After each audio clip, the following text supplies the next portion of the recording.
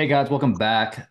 We are talking about our business Blue Ribbon Landscaping based out of Buford, Georgia, and our 6 month of operating it. If you guys have a business that you guys are looking to sell in the landscaping space in the North Carolinas, the South Carolinas, the Georgia, and Florida, feel free to reach out to either one of us, Noble or Forrest, or I, to basically discuss how we could help with that deal.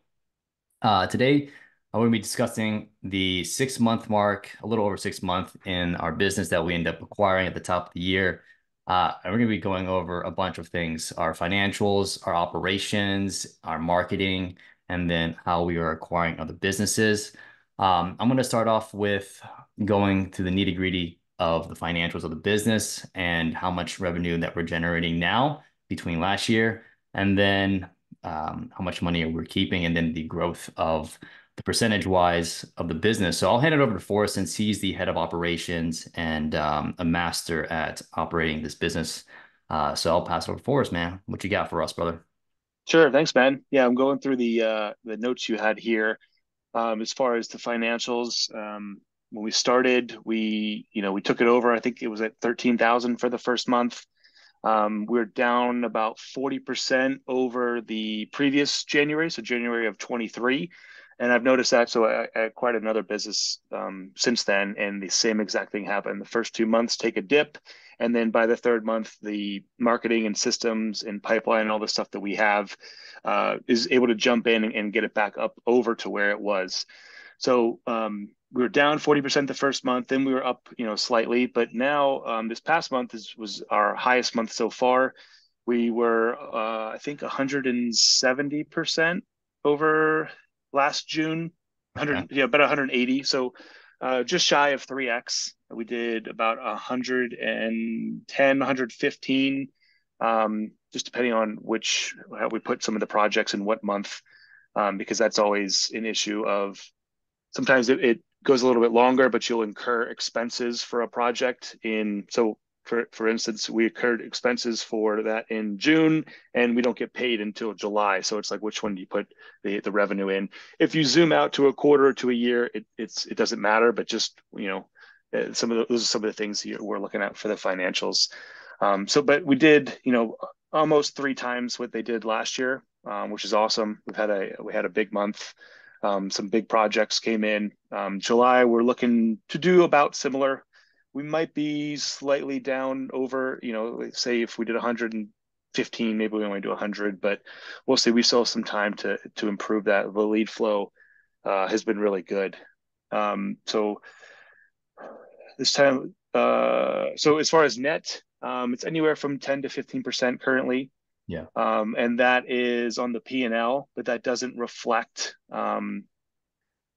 transfers to the balance sheet, right? So like if we pay down the seller loan or we're paying off a car loan or like a truck loan because we had to buy 5 trucks so far this year, those aren't reflected in the profitability because that's a balance sheet item and not a P&L item. So as far as like a cash position, it's pretty break even because we grew really fast. We've bought 5 trucks, 2 trailers, 3 mowers, and a partridge in a pear tree to get to where we're at.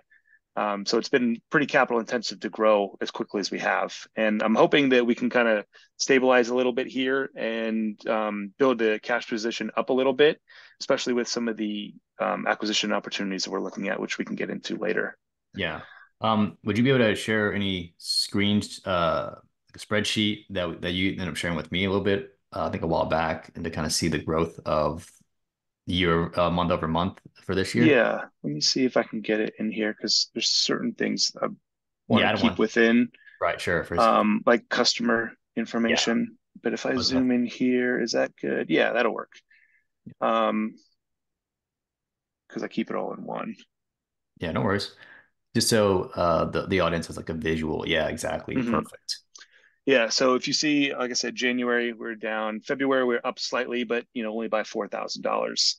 And you Hmm. can see that we've kind of really increased it in the last couple months. So Yeah. we're 179% of last time.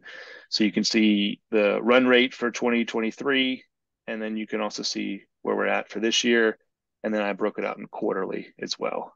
Well, if I was a person on the other side, like the audience, I would ask there's a huge difference between March and April. Like, Mhm. what made that difference from 14% all the way up to 114%? How do we do that? Yeah, so two things really. Number one is just seasonality, right? So when you Yeah. go into spring, people start thinking about things that they want to do for their yard. And then number two is the marketing systems that we put in place take a little bit of time to get going. So, we're Yeah. building this stuff out in January and in February, dialing it in March, and then by the time we hit April, it's cooking. So the other piece is the sales cycle. So that's a huge piece of it actually, is that the work that we did in February and March, you don't even see it on the calendar until April. So even if we were like getting leads and doing estimates and booking it in the calendar, it's like a 4 to 5 week, sometimes 6 week lag time from when Mm, we get the lead to when the job is done. So it just part of it is just timing that it takes a while to actually get these jobs on the calendar and booked as revenue. right. Right. And that kind of leads me to kind of in the operations, we'll just touch on the marketing piece of things. And based on the last 6 months, if you have an average of how much money we're spending on marketing, including our sales team, including the ads that we're running, do you have a ballpark figure like month over month? Yeah, so we actually keep that in a spreadsheet also. Okay, So this awesome. is for June.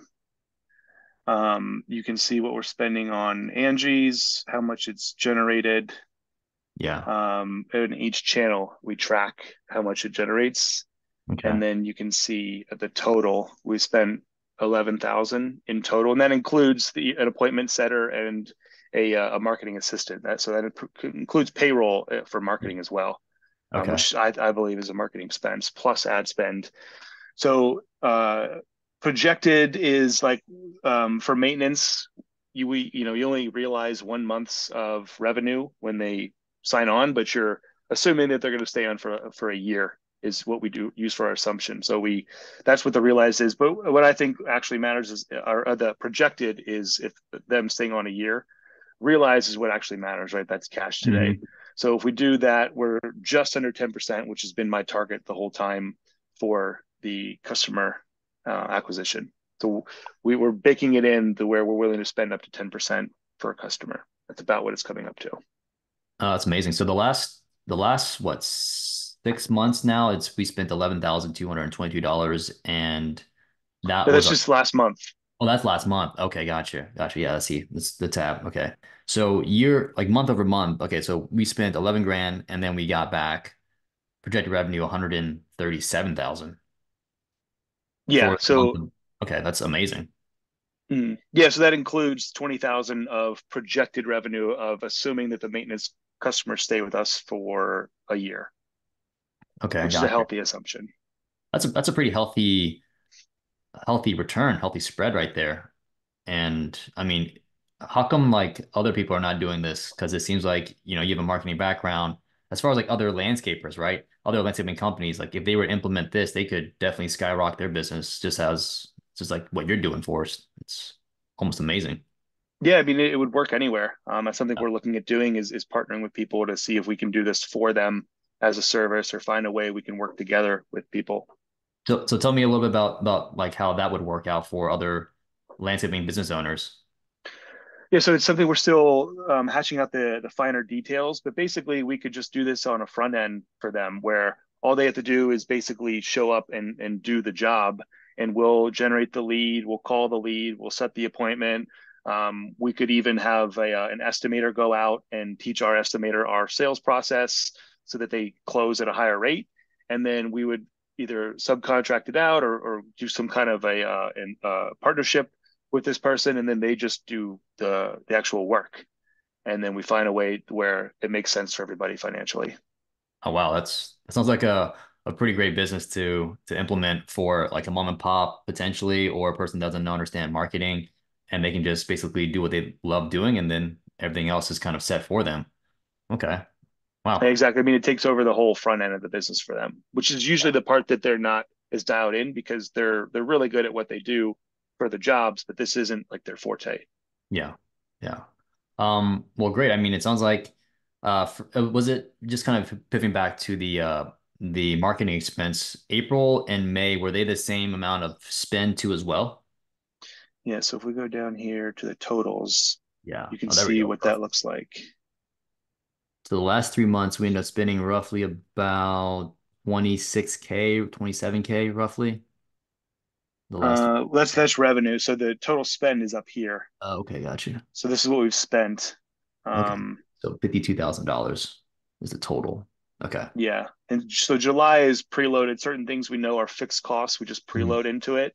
But certain things like ad spend, we won't know until the end of the month. So those will be added on. This will probably be closer to 12 or maybe Okay. even 15. Are we ramping up the marketing as we get closer to the end of the year, or are we gonna ramp up for the summer and then kind of like teeter off towards the fall and the winter? What are you thinking? Well, so the beautiful thing about down here, and one of the reasons I like the South for landscaping, is that it isn't quite as seasonal as it is in Pennsylvania or Virginia or Yeah. DC, because the ground doesn't freeze down here. So you can do hardscaping projects year round, pretty much.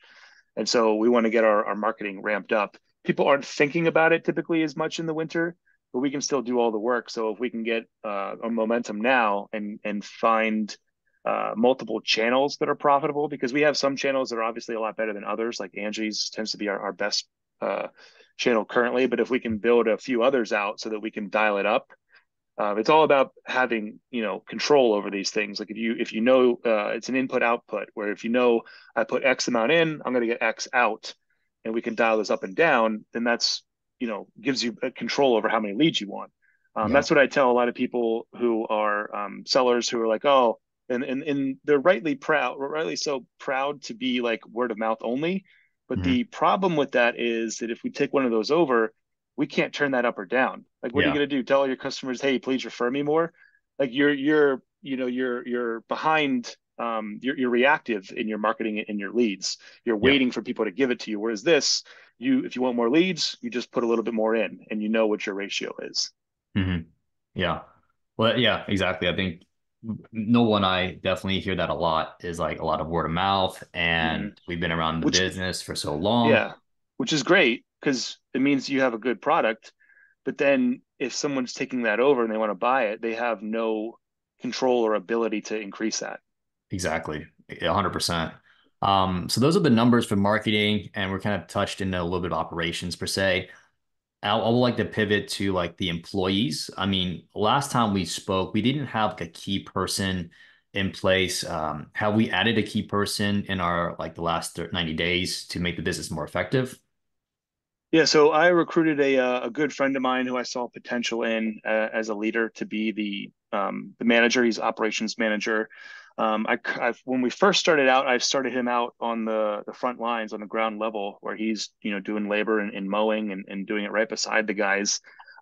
We had the intention of getting him to the position he's at now, but we wanted him to earn that spot. Mm, Because if he was just placed in that, then people will be like, well, he's, it's nepotism. He's just friends with this guy. Like that's why he got the position. But mm. um, by doing it the way we did, where he earned a spot, and I said, for us to get you to that position, it should be kind of an obvious choice for the other guys. When they look at you, they're like, well, yeah, it makes sense that he would have that position. Like do the job before you have the job kind of thing. And he did exactly that. And he was seen as the go-to guy. So it made a very easy transition when he became the operations manager. All the guys thought it was an obvious choice and they were, glad for him. Oh, that's pretty smart. So how long was that person in that role? Was it like a couple of months and then you promoted him or? Yeah, I'd say 2, 3 months or so. Okay. Um, so first he was, on the front line being like a laborer basically, or like a maintenance guy. And then we moved him to like a logistics supervisor where he was still doing some work, but he would help coordinate, the equipment or getting some of the supplies. And then shortly after, we moved him into operations manager where he's directing the crews and he's in charge of even like customer service and making sure people are happy with the job. Oh, wow. So that was that. Did you explain that whole process to him in the very beginning and then he was able to make that transition? Or was it more of a kind of, I'm going to put you in this role right here real quick. And then a few months later, I'm going to do this. I'm going to tell you to do supervisor role. Or was it like all just all up front? The goal was to get him to the position he's at now. And so Yeah. we did that, and we knew what steps to get along there and take your time. And the whole premise was like, you need to earn this. Okay. And Let's say, he understood that, and he made good on that. okay. Well, that's amazing. I didn't know that whole process at all. So did you know about that process, Noble? Nope. Yeah, that's actually pretty smart because that builds, culture that also builds trust and rapport with the other guys that he's going to be managing and mentoring potentially. So that's actually super smart. And you ended up mentioning stuff about the equipment earlier in the conversation and also about the equipment as of right now. Um, I guess kind of refresh my memory and how many trucks do we end up buying, and then how many trucks as far as when we bought the business, and then how many trucks do we have today? So when we bought it, we had two, one that didn't run and one that barely ran. Yeah. So we sold back the one that barely ran to the previous owner, kind of in exchange for one of the seller payments. Basically, it was almost the same. It was like 3,500 versus 4K. So that kind of wiped out one of the payments, which was nice. But then we had to buy five trucks. Yeah. And when I buy a truck, I want it to be low hassle. I don't want to have kind of the Damocles sword, if you've ever heard that, the Greek myth where the guy's at the table and he's got a sword hanging over his head by a horsehair. And so Oh, it's like just a matter yeah. of time before the sword falls on his head. And that's how I always feel with like old vehicles and old trucks, is that you're just waiting for that mechanic bill, the $3,000, $6,000 transmission bill. So I don't like to do that. So I buy 3 years or newer. So like Mm. 2020 is the oldest I've gone because it was in really good condition. But like 2021 and newer, with like low miles, like 57 or 50,000 or less. Um, and then we get a warranty. So like Yeah. we know these things are solid. If anything happens, it's covered, but we know that the trucks are going to run okay, and we're not going to be taking it to the shop all the time, because not only do you have to pay for the repairs, but you lose money from the downtime of the guys not being on the road.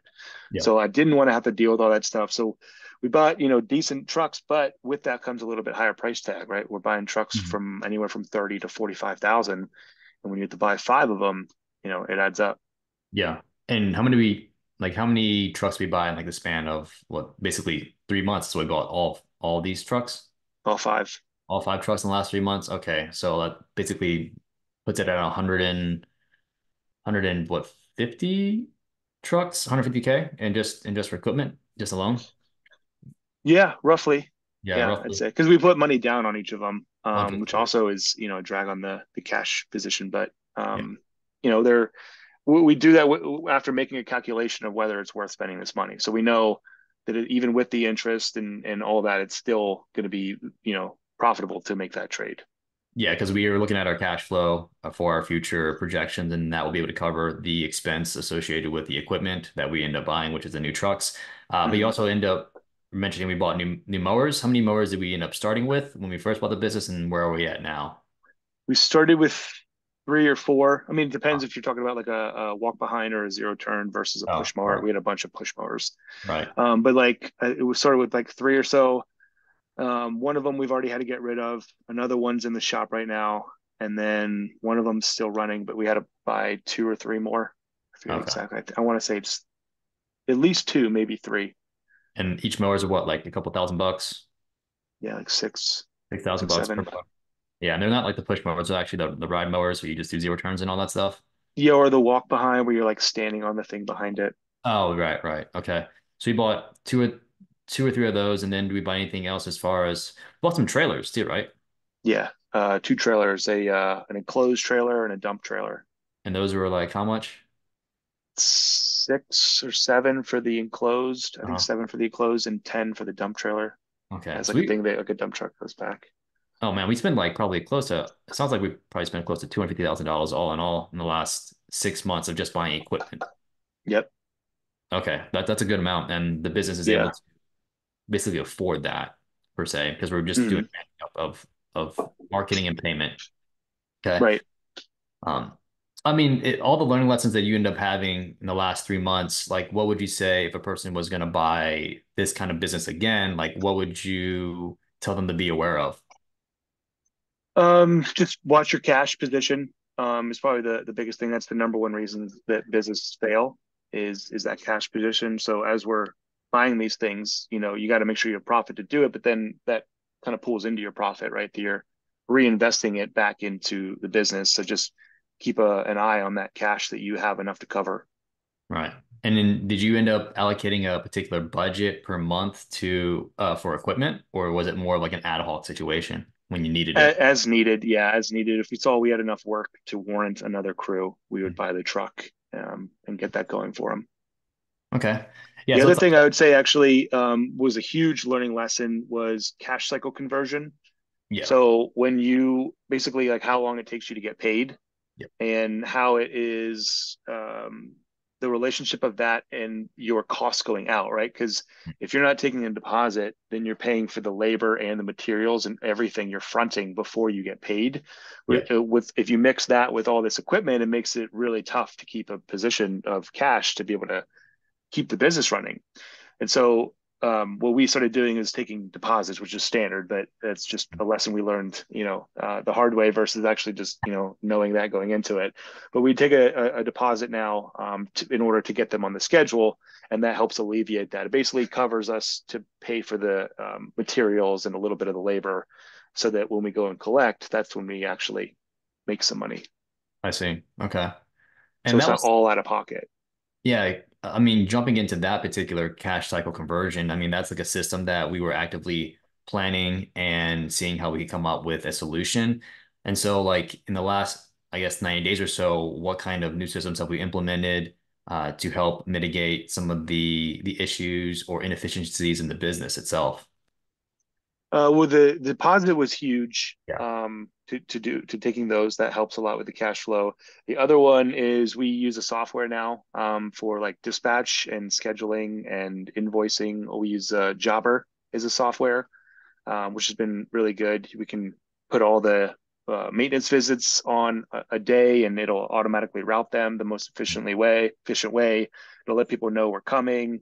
It keeps track of all the visits because the way we had it before was slightly well, when we inherited, it was completely manual. It was like on paper, and then we created a new way that was like slightly better, but not quite fully automated. And now we have a way where it's fully automated. Like every time the job gets marked off, it gets logged and then it goes onto the invoice automatically. Because before we were having to go and transfer them over to the invoices, and Mhm. became a 2 hour, 3 hour process every month for Right. billing.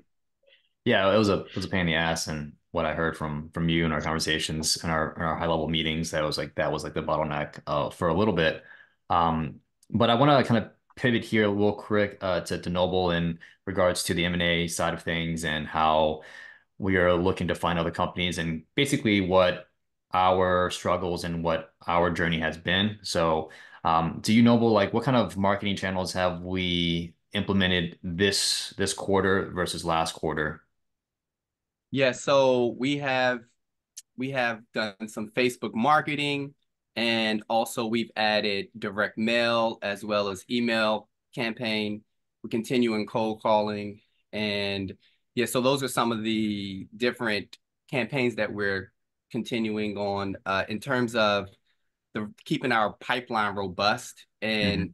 really targeting these companies multiple different ways because we're very, very, and we could talk about this, but we're very, very targeted in what we're looking for, and everything has to be in a certain, like a close radius from where we are. So we really have to be extremely pinpoint targeted when it comes to the acquisition side, So Yeah, most definitely. I will kind of dig in deep here in regards to direct mail because that is a point where, it's a learning lesson. It's also a failure, but also a learning lesson. Um, can you kind of go over like what we end up spending and kind of the results we end up getting with direct mailing? Well, the thing is that we didn't have a large sample size of um, leads that we can, target. So I think we had about 70 or 80 leads that we actually were going after, but we didn't actually get anything back. We spent about $250. It was a test, Mhm. so we're just testing different things out. So I wouldn't call it a total failure because Right. then at the same time we can hit the list again and hit it multiple times at some point.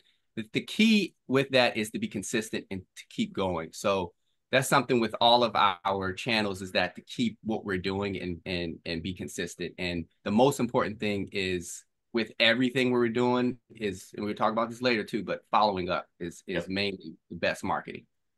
Yeah, and I think you can probably speak more to this, Noble. Like what has been our best out of all the channels that we've been marketing? What's the best one that you feel like has been the best ROI return, you know? Well, the free one. And what's the free one? The free one is the cold calling. The Yeah. cold calling. We've had a lot of success on the cold calling side of the business, and I think that that is something because it's maybe personal reaching out to these folks, but I think with cold calling is more about following up. So I think we're really good at that, at following up, Hmm. because you can talk to someone who's not quite interested in January, but if you can continue to follow up with them, they may be interested in July. So I think that's been one of the reasons why we are getting, these leads that are opportunities that are coming around right now. And we're starting to see more of that through the cold calling side that we started 6, 7 months ago. So following I up can is really, confirm that Yeah. because yeah, some the guys that I've talked to that you set up have multiple of them have mentioned that you followed up with them and eventually they had time to do it, or they were just like, oh, this guy's must be serious because he's followed up. Yeah. right. They mentioned that as one of the reasons they reached out. Yeah. Exactly. Because follow-up is key in any business, even in our landscaping business, right? We have a lead that comes in, we got to follow up them continuously until we get the sell, or they tell us to F off, like one of the two. Hmm. Like Right. we want an Right. answer. Yeah, Right, we we want call an them like 10 times Yeah, exactly. or text, like call or text, like 10 touches before we give up on a lead. Right. And that's your metrics, right? For the salesperson. Mhm. Yeah, for the setter. Yeah, that's part of what they need to do is 10 touches before they mark it as abandoned. Yeah. And because of Noble and myself doing follow up, we've been able to present opportunities to give the forest to kind of see if it might be a good fit for the actual acquisition of and growing the business itself. We have one right now that we're talking to that's a little bit smaller than us, but not by much. And then we have a company that we're talking to that are like 6x bigger than us that we would love to buy. And I mean, can you, I guess, elaborate as far as like the benefits of having an M&A team to work while you're working on the business, Forrest? Yeah, I mean, it'd be pretty tough for me to do what you guys are doing plus what I'm doing. Yeah. So, I mean, like I wouldn't be able to dedicate the time you guys are doing to doing that. So it's nice to kind of have that piece taken care of, almost like outsourced, Yeah. where I just show up when it's ready for me to chat with them, Yeah. Yeah, and it's a lot. It's actually pretty fun for us too, as well, to present these opportunities to you, Forrest, to like say, hey, I think this might be a good business for us to merge with or just acquire to be able to grow the business exponentially. And I mean, since you're the driver of the business, like, can you kind of speak about your vision and what you want to do in the next 5 to 7 years, just to get the audience, just information about what you want to do?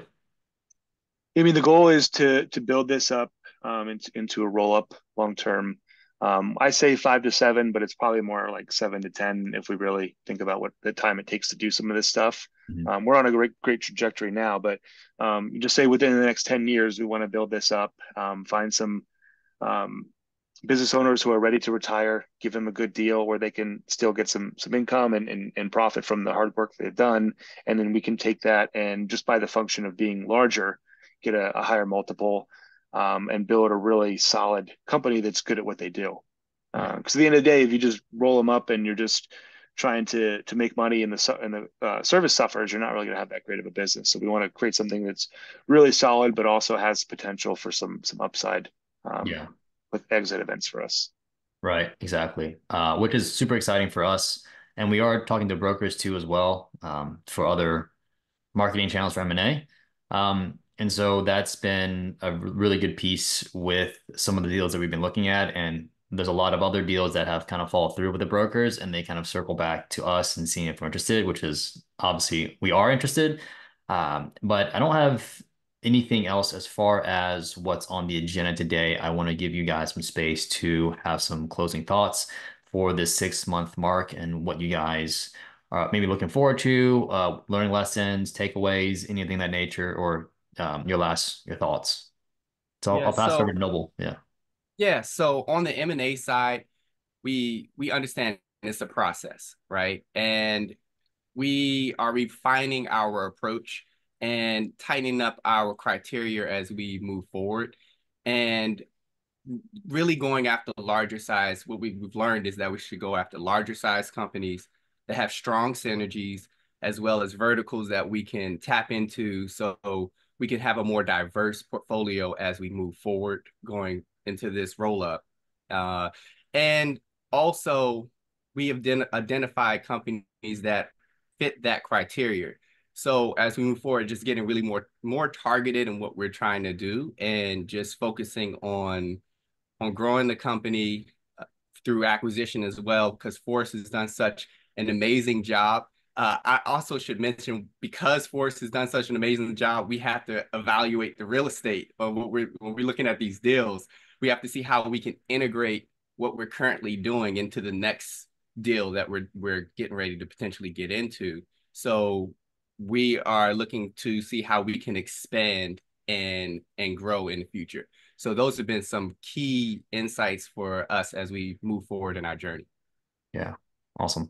What about you, Forrest? Yeah, I mean, I'd say for someone who's looking to do, something similar to, be ready for the ups and the downs. I mean, you got to kind of surf the waves. If you're going to be in the operations side, I mean, the group that we come from, Protege, they're really good and focused on the acquisition stage. But just like we were talking about last night, that's kind of like the trip to the marathon starting line, Mhm. right? So if you're going to go run a marathon, you got to get a hotel and fly to whatever city and then drive up to the starting line, and then the real race begins. So that's, I'd say prepare for that, going through, good operating principles, really solid horizontal skills you could use for anything, but I would say that's where the make or break is on that operations side. So, you just got to take the ups and the downs as they come Yeah. and find good people. Like I wouldn't be able to do any of this without us finding good people, like you guys, for instance, or Justin be able to manage the team, Mhm. or having a high bar for our employees. Like we have some really solid guys. We tend to pay slightly more than average, but we expect more. And part of our culture there, one of our core values is winners only.